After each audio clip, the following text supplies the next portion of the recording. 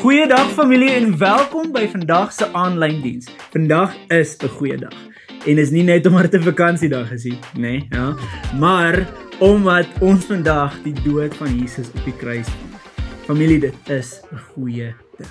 Jesus het gesterf vir ons sondes en 3 dae later staan hy weer op. En vandag het ons die groot voorreg om dit te vier. Vandag is pastoor Hendri op die woord en hy gaan ons wegvat. So familie, sit terug en geniet die diens.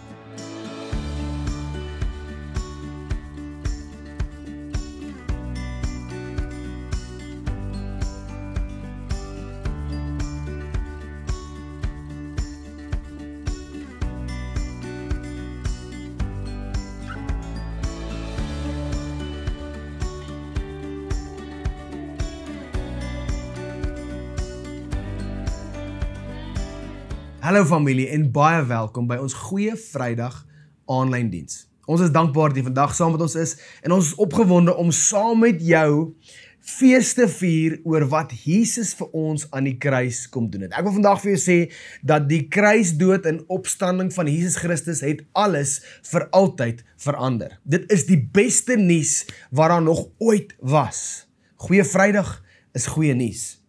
Daar's 'n Engelse sêding wat sê all other religions offer good advice, but Christianity is good news. Advice is something to be followed. News is something that has been done. Familie, en dit is vandag die goeie nuus. Ek en jy leef in 'n plek waar Jesus dit reeds gedoen het.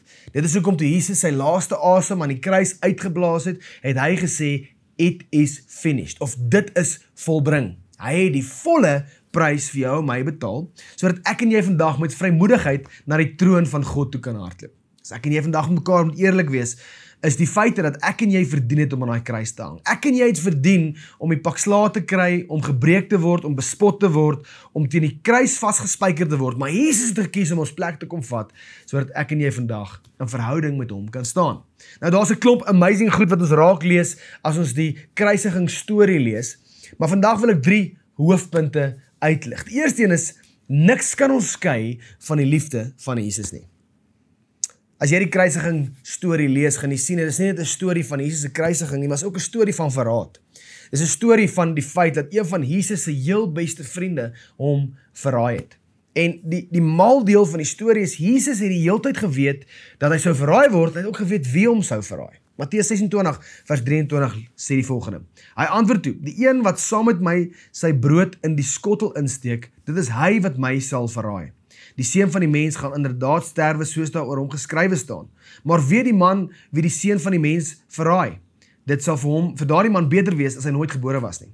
Toe sê Judas, sy verraaier, is dit miskien ek, Rabbi? Jesus antwoord hom, dit is soos jy sê. So ons sien baie duidelik dat Jesus het geweet dat Judas hom sou verraai. En ek het al baie keer gedink aan Jesus en Judas se verhouding, en een van die eerste gedagtes wat altyd met my opkom is, hoekom het Jesus vir Judas aanhou nooi? Ek meen, as jy weet, een van jou vriende gaan jou verseker verraai, dan gaan jy mos op 'n stadium vir hom sê, luister, ek wil nie meer jou vriend wees nie. En tog sien ons dat Jesus aanhou lief bly vir Judas. Judas hou aan om een van Jesus se disippels te wees. En dan sien ons die oomblik van verraad in Matteus 26 vers 47. Op daardie oomblik terwyl Jesus nog praat, kom Judas, een van die 12 daar aan, en saam met hom was 'n groot klomp mense met swaarde en stokke. Hulle is deur die priesterhoofde en die familiehoofde van die volk gestuur. Die verraaier het met die manne 'n teken afgespreek. Hy het gesê, die een wat ek soen, dit is hom, gryp hom. Hy het reguit na Jesus toe gegaan en gesê, goeiemôre Rabbi, en hom gesoen. Maar Jesus sê vir hom, vriend, doen wat jy gekom het om te doen. Familie, ek wil jou vir 'n oomblik 'n bietjie kyk na daai heel laaste sin wat Jesus ooit vir Judas gesê het. Jesus begin daai sin met die woord vriend. Ek wil jou herinner aan die feit dat Jesus was nie geken of bekend vir sy sarkasme nie, en hy was ook definitief nie geken as 'n man wat jok nie. Hy het nooit sonde gedoen nie. So ek glo werklik waar, toe Jesus na Judas verwys het as vriend, het Jesus dit werklik bedoel.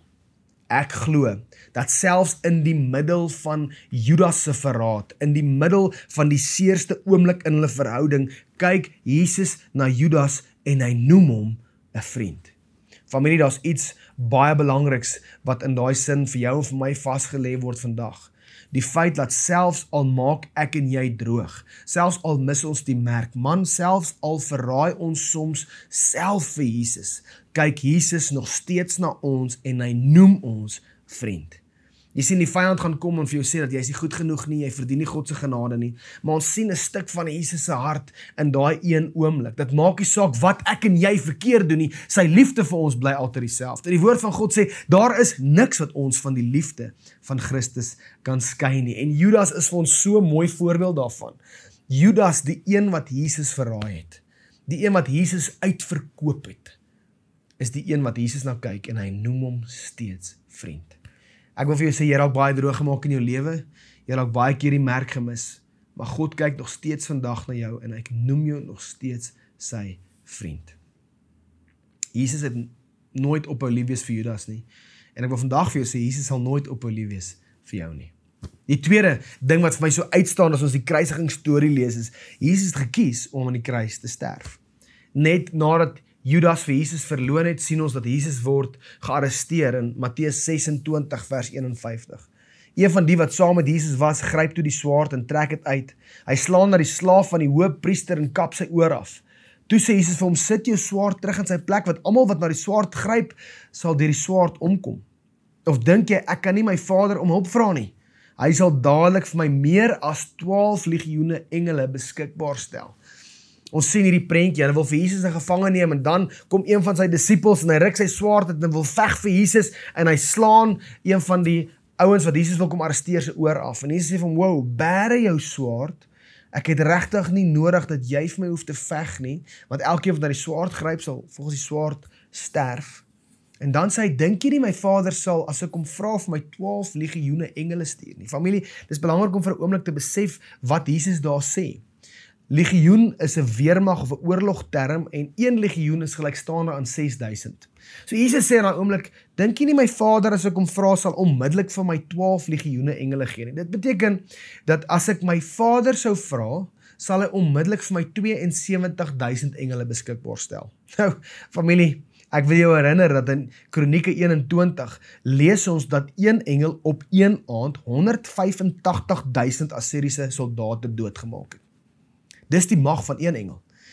Doen jouself 'n guns en vat jou calculator en sê dan 72.000 engele, maal met 185.000 soldate. Jy gaan agterkom jou calculator is te stupid om die som te doen. En dit is die krag wat Jesus in daai oomblik gehad het. Jesus kon op enige oomblik gesê het, Vader, stuur die engele en hulle sou gekom het en die kruisiging sou nie gebeur het nie. Enige oomblik tydens die bespotting, terwyl hulle hom gevloek het, terwyl hulle hom beledig het, terwyl hulle hom teen 'n gegeesel het, terwyl hulle hom teen 'n kruis vasgespyker het, kon Jesus gesê het, Vader, stuur die engele, en tog het Jesus gekies om dit nie te doen nie. Hoekom? Want Jesus is lief vir jou.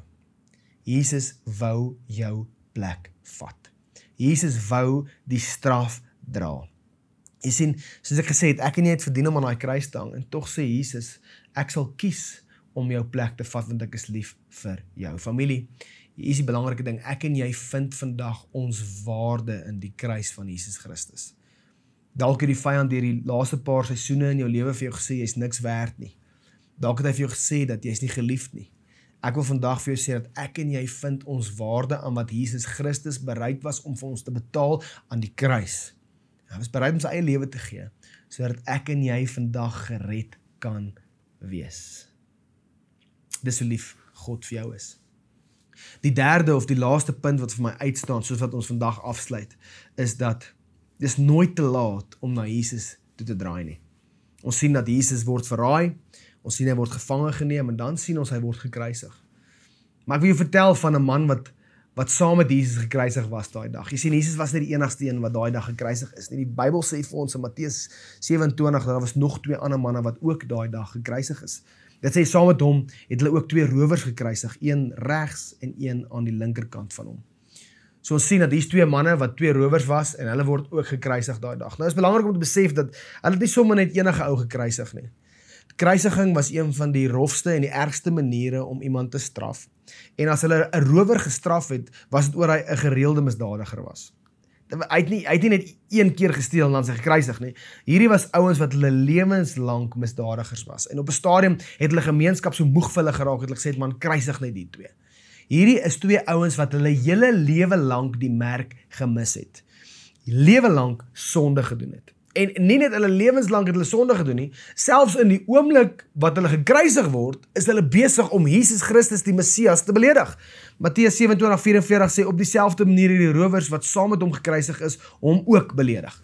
So ons sien dat hierdie twee rowers mis hulle lewe lank die merk en in hulle laaste oomblikke mis hulle het nog verder. Hulle beledig die Messias, die redder van die wêreld, die koning van die konings, en hulle is besig om hom te beledig. Hulle sê onder andere vir hom dat as jy die Christus is, red jouself en red ons ook. Ons sien hoe hulle die merk mis. Maar dan gebeur daar iets wat mense amper nie verwag nie. Daar's 'n twist in die storie. Een van hierdie manne het 'n bonatuurlike openbaring gehad dat Jesus Christus is werklik waar die Messias. In sy laaste oomblik gaan sy geestelike oë oop en hy het sy hele lewe lank die merk gemis en ons letterlik in sy laaste asem, in sy laaste oomblik besef hy, maar hierdie Jesus Christus is werklik waar die Messias. En dan sê hy die volgende: maar die ander een het hom tereggewys en gesê, is jy nie bang vir God nie? Jy ondergaan tog dieselfde straf as hierdie man. In ons geval is het geregverdig, want ons ontvang die verdiende straf vir wat ons gedoen het. Maar hierdie man het niks verkeerd gedoen nie.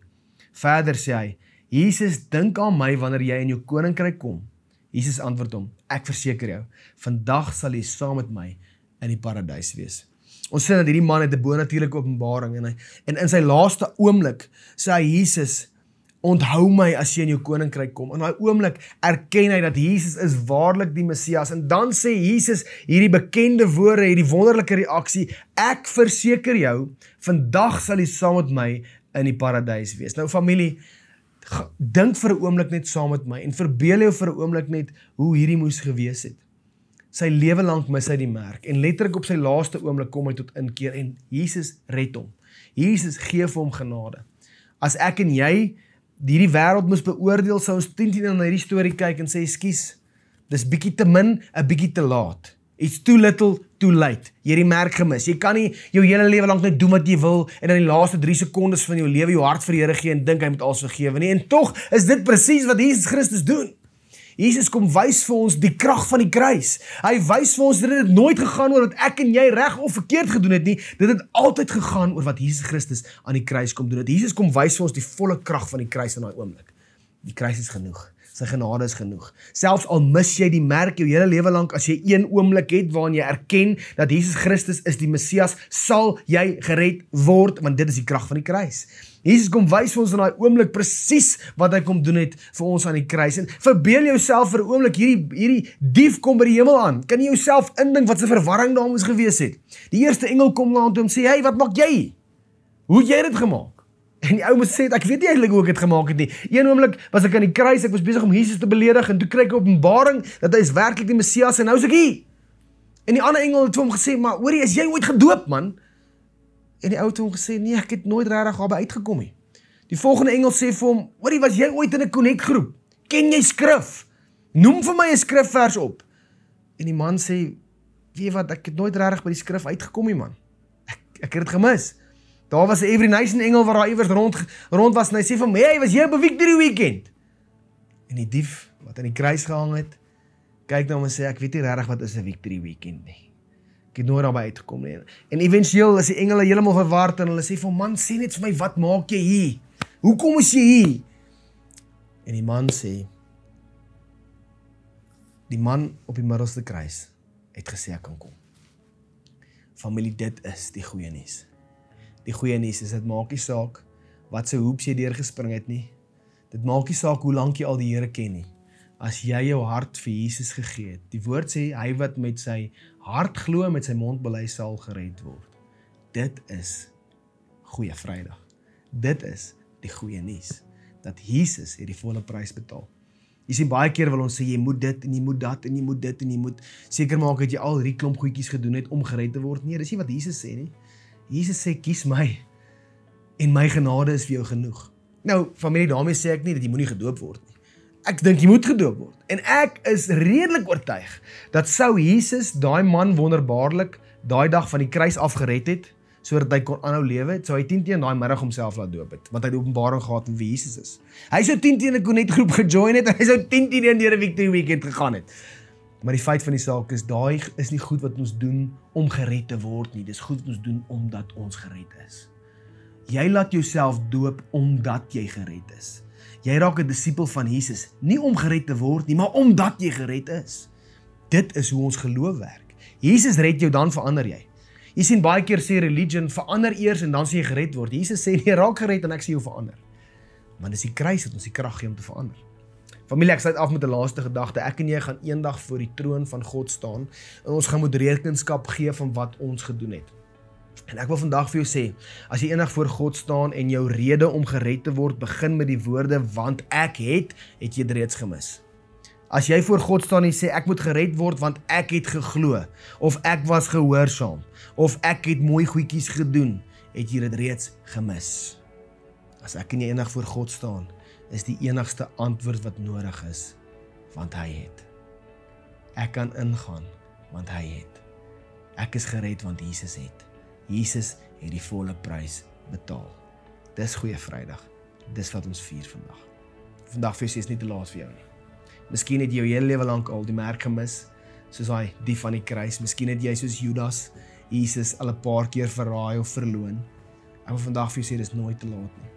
God kyk na jou, Jesus kyk na jou en hy noem jou vriend. En hy sê vir jou, sy genade is genoeg. As jy nog nooit jou hart vir die Here gegee het nie, moenie hierdie oomblik vandag mis nie. Jy kan in die middel van jou situasie uitreik na Jesus toe en hy sal jou red, want sy genade is genoeg. Ek wil vir jou bid vandag. Net daar waar jy sit, maak jy oop toe. Here, dankie dat u goed is en dankie Here dat u die volle prys betaal het aan die kruis. En ek kom bid nou vir elke mens wat kyk, die wat nog nie hulle harte vir u gegee het nie, dankie Here dat as hulle vandag daai besluit neem, is u genade genoeg. Here, dankie dat u vat ons uit 'n koninkryk van duisternis en kom sit ons in 'n koninkryk van lig. En dankie Here vir die kruis en dankie dat ons vandag kan vier wat u vir ons gedoen het. U het die volle prys betaal, it is finished. U het alles reeds gedoen in Jesus naam. Amen. Wat 'n kragtige woord. Familie, dis so my gebed dat die magtigheid en die grootheid van die werk op die kruis sal vermenigvuldig word in elke een van julle se lewe vandag. Familie, vandag is Goeie Vrydag, wat beteken dat 3 dae later op opstanding Sondag gaan ons weer 'n diens hê en ons gaan praat oor die opstanding van Jesus. Die goeie nuus, die oorwinning oor sonde en dood. Sien uit om julle te sien.